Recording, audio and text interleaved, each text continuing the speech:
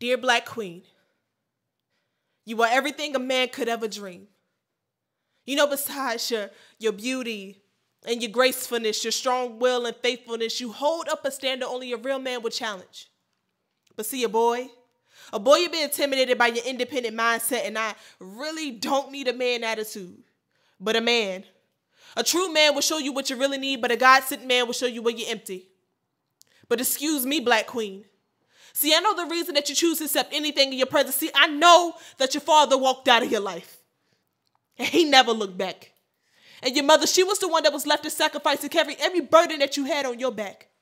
Men that you confided in, ones that was put in place to protect you, they only ended up hurting and neglecting you, so you searched for unconditional love, security, and stability, and you looked to feel belonging and feel assured.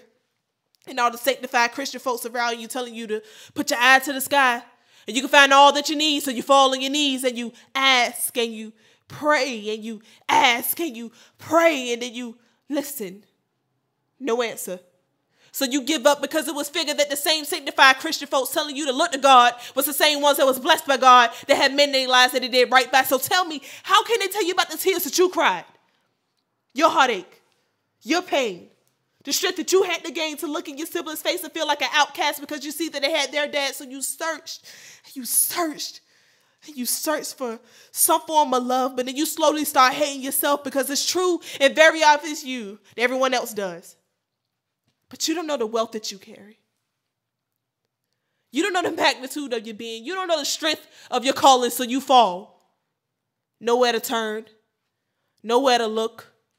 You smiled so graciously on the outside, but the inside, you're like a pageless book. On the inside, it's like a black hole brewing, trying to take over and make a bit of you.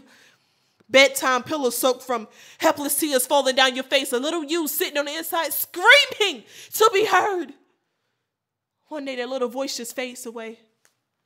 That same day, you decided to erase every part of your being, even the simple image of your face. And as that thought was still manifesting in your mind like a fresh spirit, a numbless body get up and you walk to your desk.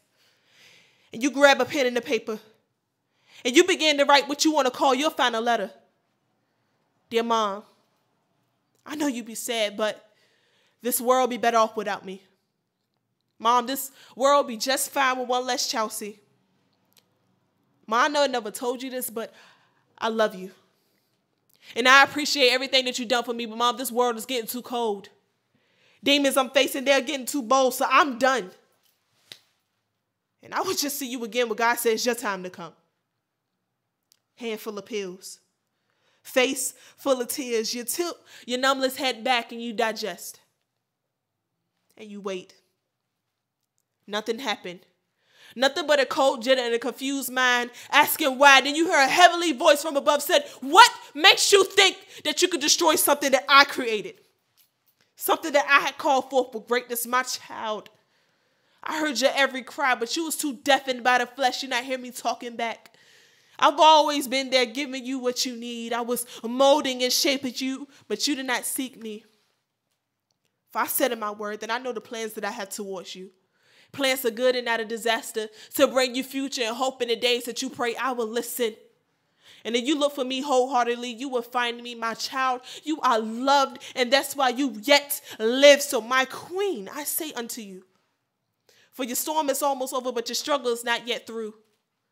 Queen, you are worth so much more than you choose to receive. So hold your head up, Black Queen, and look to God with ease. So now, when you look at me, you will no longer see just a black face, but you will see a divine creature who survived with a new faith.